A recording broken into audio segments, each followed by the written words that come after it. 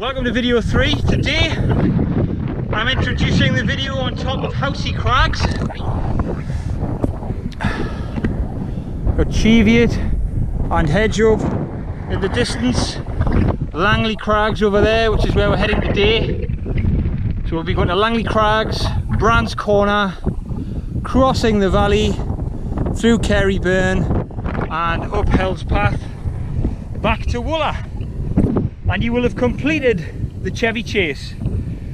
So here we go, Recce 3, let's do it.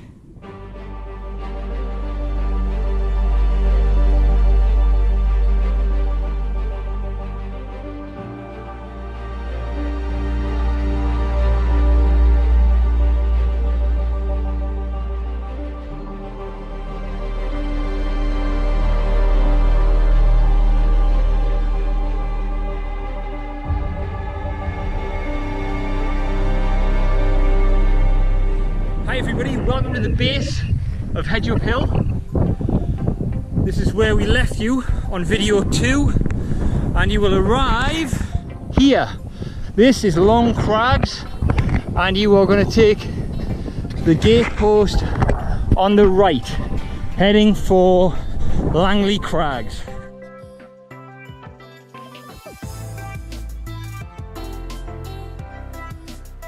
At the back of Langlee Crags you've got multiple options here. Our team are going to take multiple options to see which is the best one. I'm going to follow Steve in the middle because he's done this race many times and apparently this is the original Chevy path. So I'm going to take that one. Lee and Mary is going to the right. Glenn and James are going to the left. Let's see which one gets there first. So we managed to find a path through all of these tufts of grass. Oh, they're quite firm, but it looks to me like the path that Lee and Mary took to the right is faster because they haven't had to deal with these big tufts of grass. So I think that's the one I'll be selecting on race day. So we are arriving at the Langlee Crags checkpoint now. If you look behind there, you can very possibly see you've got a number of different route options to get here from Hedgehope Crags and Langlee Crags, and I've got a wealth of experience here with me today and they all prefer different routes, so I think it's going to be kind of up to yourself on the day, but this is where you're heading for, Langlee Crags. So this is where your checkpoint will be, right on the crags here. Somebody's having a little camp here tonight. Look at that introduction, Maury. You've been learning from the best. Just after the crags, guys, you're going to come to a little fork. We are going to aiming to get onto that track down there, but they're suggesting that we keep the height by taking the right hand fork. So we're still aiming for that major path, but it's a little bit of a local trick, I suppose. So a little tip for you there.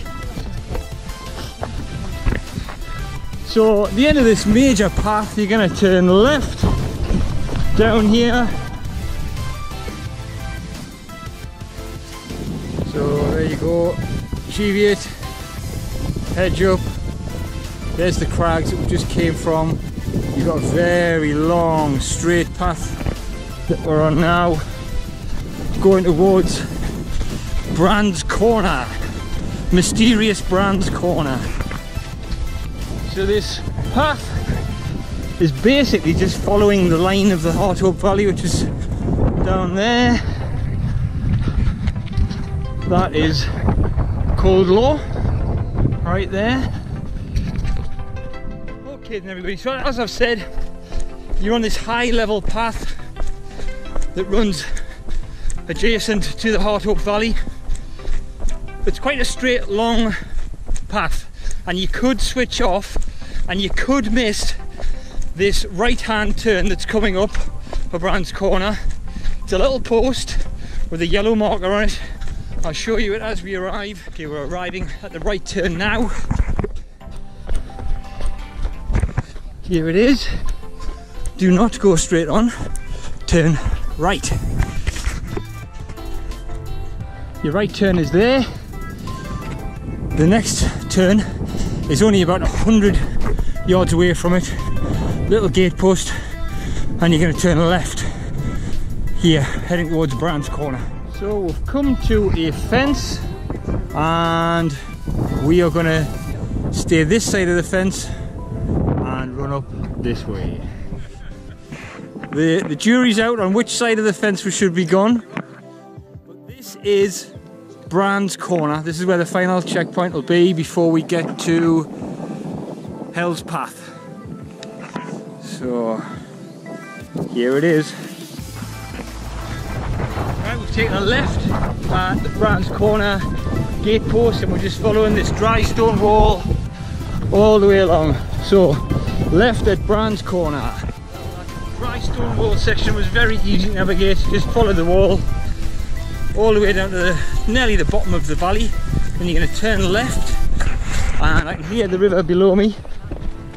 You're going to follow this little path through these bushes, and we're heading towards the Caryburn Bridge. So here we are, arriving at the crossing. Oh, the river Caryburn Bridge is right in front of us. We're going to go and see that beautiful waterfall.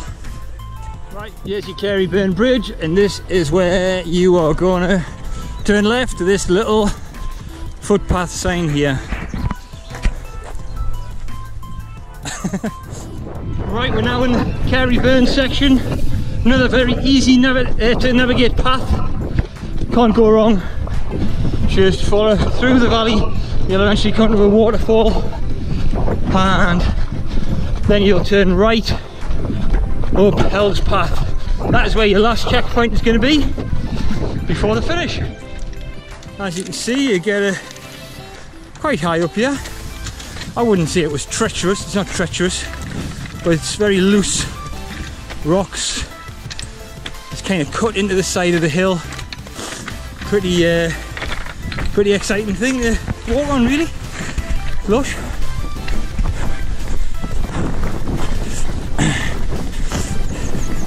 Just going to follow Lee for a little bit, show you what the terrain is like.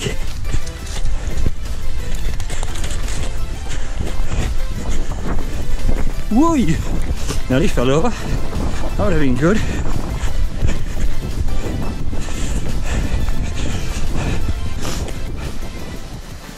So here we are. This is where you're going to arrive. This is the waterfall at Caryburn.